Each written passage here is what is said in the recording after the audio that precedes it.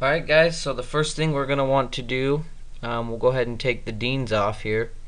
And I'm using a soldering iron with a little flat spot on it. Hopefully you guys can see this.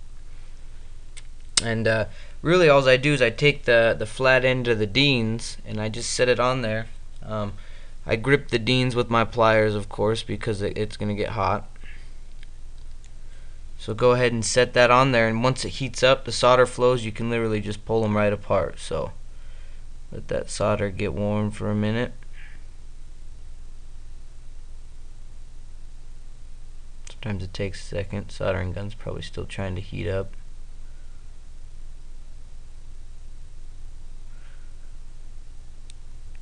Bam, popped it right off. And then the solder will kind of pool a little bit, so if you just pull it off, let it bubble up, we'll pre-tin it a little bit more, but we'll still keep that solder on there for the next one. So go ahead and do this one, same thing, let it sit on there for a minute. Usually it'll just pop right off. Bam, popped right off. So there's our deans. Now let's go ahead and do the motor wires. Okay, so now we're gonna go ahead and take the motor wires off. I'll show you how to just do one instead of all three. But I take my little align pliers here, basically just hang on to it. Go ahead and set that right on the soldering iron. Same concept, it's gonna get nice and hot, and then we should be able to just pop it right out. Just give it a second here. Sometimes actual pliers work a little better because they give you a little bit better of a grip, so we might actually just switch to those real quick. So I can see my solder flowing. Go ahead and disconnect them like that. Still got some solder in here, so that'll be useful. And this lead's nice and empty. So one thing I always do, I am going to keep this laying around, and just for safety reasons, I'll slip some heat shrink on the end of all these little wires here, just so they're not exposed and damaged in case I want to use this for later use.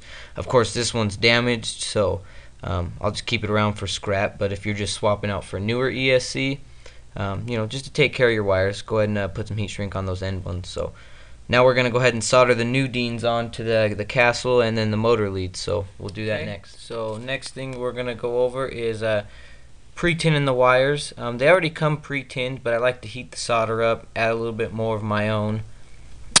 Just that way it flows and sticks a little bit better. So usually what I do to heat it up, usually it's a little stubborn, so what I do is I take some fresh solder and I'll put a little bead of it on the soldering iron there, and then go ahead and set your wire on the puddle, and then you'll see them flow together.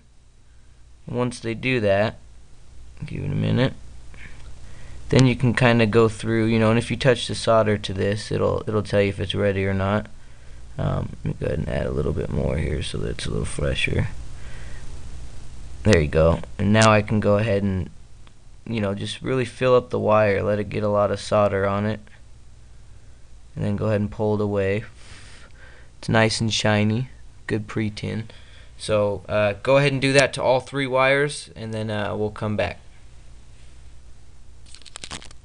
Okay, so the next thing we're going to do is we're going to go ahead and pre-tin these. Once again, they have some solder in them already, if you can see that. But like I said, I like to add it fresh in there. So basically, I use my little tweezers here, and I just kind of set it right here on an angle. That way, it pulls in there. And then, once that gets hot, you'll see the solder flow, and you can. There we go. Go ahead and puddle some in there and pull it off. You'll see that it's right up to the top there. Okay, so go ahead and do that to all three of your connectors, and then we're going to go ahead and join them together. Okay, so usually you want to slip your heat shrink and stuff on. So I'm going to go ahead and take a little piece of my heat shrink tubing and slide it down on the wire. Okay, and with motor bullet connectors, you can do this afterwards, but me, I like to put it on. It's a good habit to have. Sometimes with Dean's connectors, you don't put the heat shrink on first. Once you get soldered on, you're screwed. So you got to unsolder it, of course. So I always like to practice slipping it on first. It helps me. So basically, what we're gonna do here is, once again, I'm gonna let this. Make sure it's on there all the way. I'm gonna let this heat up till that solder melts. Make sure we're in the view of the camera here. make sure that solder melts, and then I'm gonna go ahead and just stick this in there, and they'll flow right together, and then go ahead and lift off. And you always want to hold it for a minute, wait for it to harden. Once it sets, I mean, it's in there for good. You don't want to pull off too quick, because you'll notice the solder's still a little weak. Once it hardens, I mean, it's on there for good. But if you pull off too quick and move it, you'll actually just pull the soldering joint right off. You want to try not to flow the solder repeatedly too many times, because it gets a little bit weaker. So as long as you can practice and get that good solder on the first go, then you should be good. You know, let it cool down a little bit, and really, I like to really stress and try to bend the solder. If it don't bend, then you've got a really good connection. So afterwards, you'll just take your heat shrink, slide it up there and line it up, and then melt it on down. So go ahead and do that to all 3 of your pins, and then we're going to come back and do the Deans. Alright, just a quick recap. This is my 3 motor wires with my bullet connectors, heat shrink up. I was going to do a segment on heat shrinking, but I think that's kind of self-explanatory. So anyways, all of them look good. It doesn't matter what color you use, because my motor wires themselves are colored. So as long as all of them feel good and sturdy on there, you feel comfortable with it, we're going to go ahead and move on to the business end over here, and slap our Deans on. We're going to repeat the same process, so I'm not going to film it twice. We're going to go ahead and drop we'll actually do this one, but go ahead and pre-tin your wires. They're already pre-tinned, but once again, I add a little more just to freshen it up. So let's go ahead and move on. Alright, we're going to use the same concept here. I'm going to hold my Deans down, and I'm going to stick the flat end onto my soldering gun, and you'll see the metal heat up, and you'll see the solder flow. And what you're going to want to do is just get a nice little bead on there, drop some on, let it sit for a minute, and then go ahead and pull it off. Once that hardens, it gives us a nice little bead of solder on there. So then, you know, be really careful not to burn yourselves, of course. I'm going to go ahead and rotate it, and we're going to do the same to this one. Don't leave it on there for too long, because once you melt the plastic on this Deans, it warps your plugs, and it gets really hard to plug in and out of a battery. So try to make it a fairly quick process. Let it sit on there for a minute, hurry and get a bead on there, let it sit, and pull it off. It'll take practice. You'll probably mess up many times, trust me, I did. But it's going to be the same process. Heat shrink first on the wire, set it down, let it pool, and then we can set our wire on there, let them flow together, and then we're going to lift up at the same time, let them harden, and then it'll be good. So I'm going to go ahead and do that, and I'll come back and show you the finished product. Alright, so on the last segment, I actually said I was going to go ahead and solder them all up, but there was something I wanted to go over with you real quick. You'll notice on your Deans, it's probably really hard to see on here, but you have a positive and a negative plug. That's really important to note to make sure you get right. Otherwise, what you can do is note the orientation on here as compared to on here. You obviously want red to red and black to black.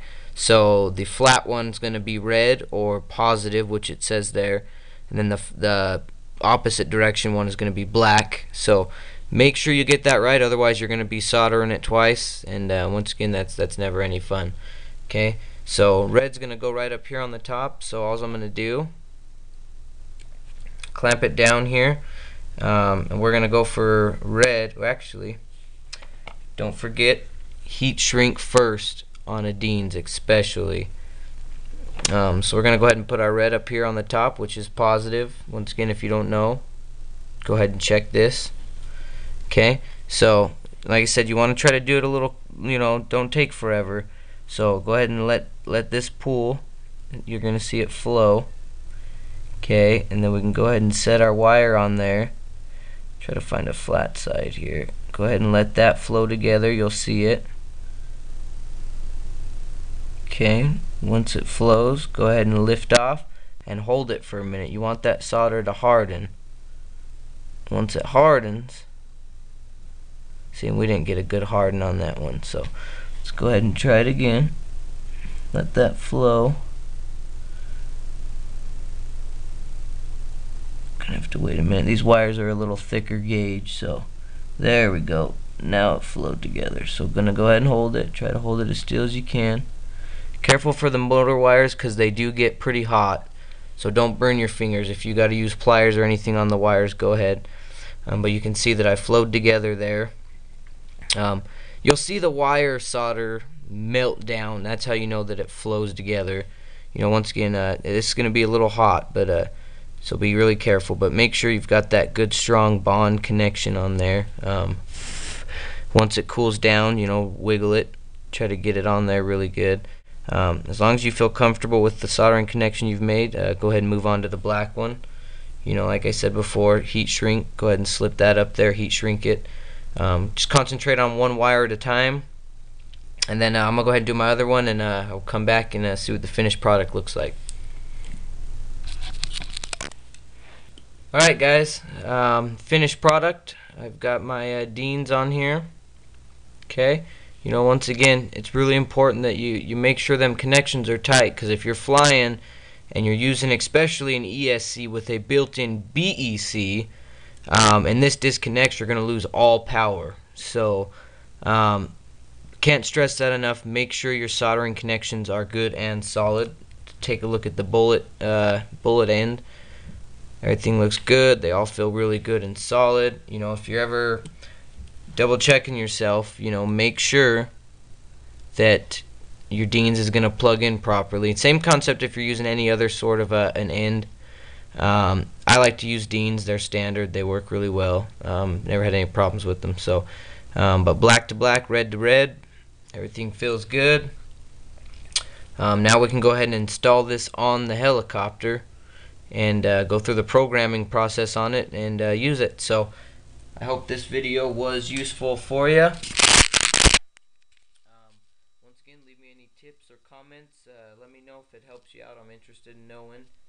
And also, if you feel like I left anything out or you have any tips for me, go ahead and shoot me any messages or anything like that. I'm going to continue to keep throwing some more videos up. So hope this was useful. Remember guys, if Freddy can fly, so can you.